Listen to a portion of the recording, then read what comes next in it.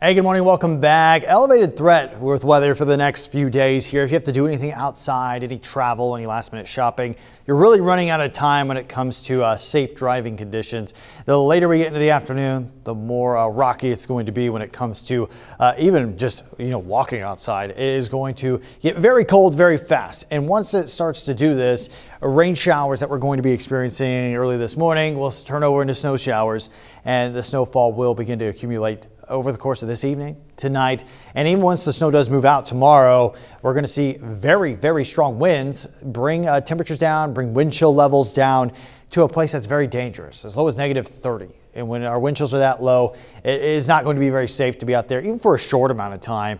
And even though the snow does stop, like I said, the winds are going to be strong enough, it's going to start blowing that snow around. Might give the appearance of snow still falling and may reduce visibility. If you're trying to drive and the snow's blowing around, it may be an unsafe situation. And you can see even on Saturday, Christmas Eve, the snow's gone at this point. It's still bitter cold, and the strong winds are still going to be here, creating very low wind chill values. So these next 3 days, going to be rough. You can see a winter storm warning has been issued for all of our counties here. Everywhere in the Wabash Valley is going to see travel impacts because of this, whether it's the accumulated snow, the very, very low temperatures.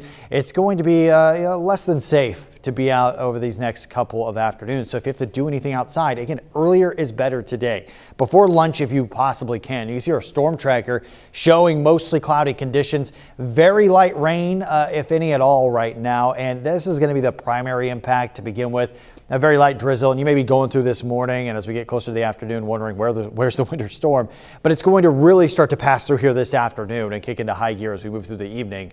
So just be aware of this. This is why I'm saying get outside early if you can. You can see our temperatures at this moment, lower 40s, upper 30s. This is going to be the warmest part of the day.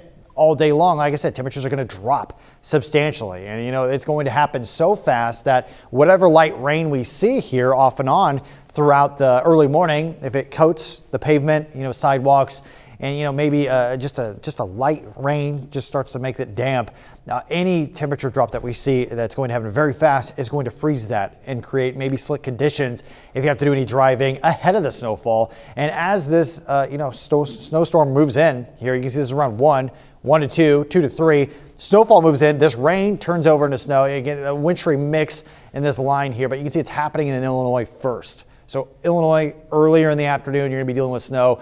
Everywhere else in the Wabash Valley, you can see this is around 3 p.m. This is probably the absolute latest you want to be on the road over the course of this evening. Again, you can see the darker blue. That's the heavier snow.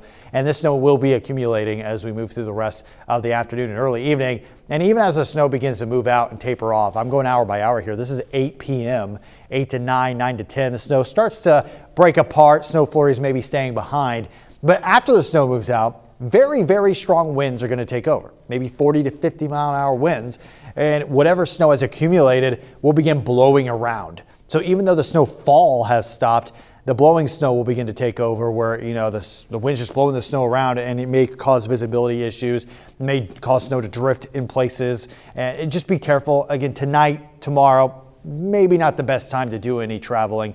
You can see over the course of the overnight, we have mostly cloudy skies, but again, the winds are going to be the main impact from here on out. Now, the snow potential here, still thinking the heaviest snow is going to be north of I-70, but that doesn't mean that significant snowfall accumulation isn't possible south of I-70.